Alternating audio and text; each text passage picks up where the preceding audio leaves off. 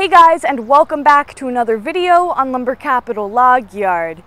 As most loggers know, not all trees are made equal, and some are certainly much more valuable than others. But how do you tell? Today we're going to be hearing from the boss about the log grading system and what makes a veneer log a veneer log. Anyways, right now he is busy unloading, so let's go check that out before we hear all about it. Let's get into this video.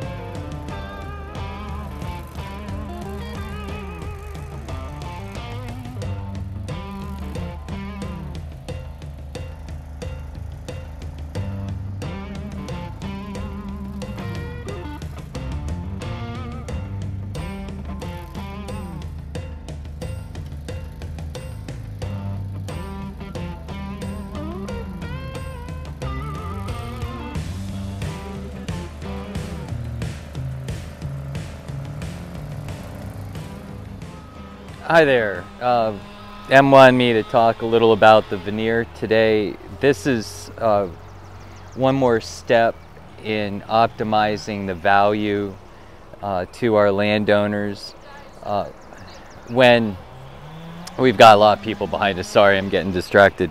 When log buyers come in, they would give you a veneer price, but it was a very marginal price, and when you pull out the logs and then lay them out for a specific veneer buyer to come in, they pay significantly more.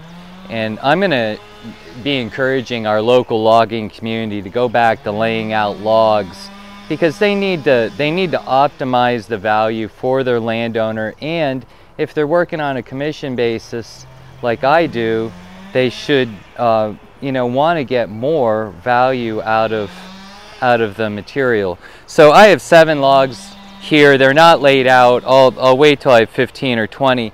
It doesn't mean that they are veneer, but they meet the specifications for veneer logs. The veneer buyer that I sell to will buy a log at 12 inches. That is a minimum. They don't like a log that small.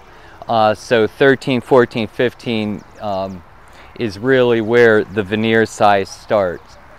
It would be a 4-side clear log, and it could be an 8, 9, 10, 11, or 12 feet in length. So you can actually cut veneer right on the foot. Veneer buyers don't like an 8-foot log as much as a 9, because if it's 8 feet and it has a defect in it, you can't cut the log back anymore. Where if it's a 9-foot log, you could still take the saw, cut a foot off, and have a clean 8. And so I always try and have a minimum of 9 feet. I've always cut a lot of 9-foot logs, always trying to optimize the value into the log. So we have red oak here on the end. It's all white oak through here, and then we have a piece of hickory. The white oak I see has a tiny defect right here, and that's a 9-foot log. So see, I have a defect here, so if we cut it here, that may clean up that defect, and they may be happy with purchasing that then as an 8-foot. That's a perfect example of why I like to cut them at 9. I am really new to the veneer, selling to specific veneer buyers. So they could not buy the log. This red oak here, I'm looking at it now. They're come in, they're spray both ends with water so everything shows up.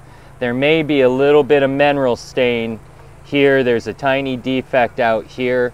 That may be enough to kick that log.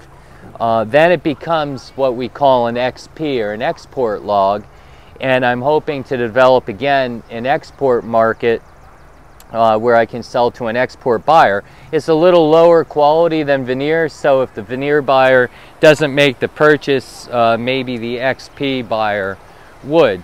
And that will help us out, because then we don't have to pay our landowners for the high value logs, and we can run some of the lower grade through the mill. So it helps us, and it really puts the log into the market that optimizes the value for the logger and for the landowner. So it's just a small thing that Ironwood Acres Timber Harvest and Lumber Capital Log Yard have been doing behind the scenes.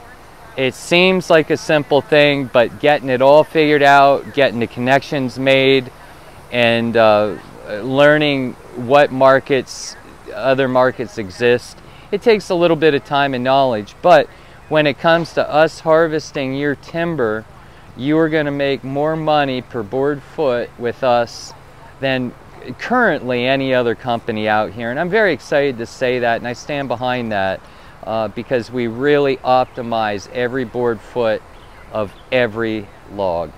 And it's just my dream is coming true. This was part of it, that we would be able to take the time and really sort and separate and optimize, not just for us, but for just our landowners, and making the high quality material go to the best place. These logs will actually be processed at a veneer plant in Williamsport, 10 miles from here. And that again is also, isn't that exciting?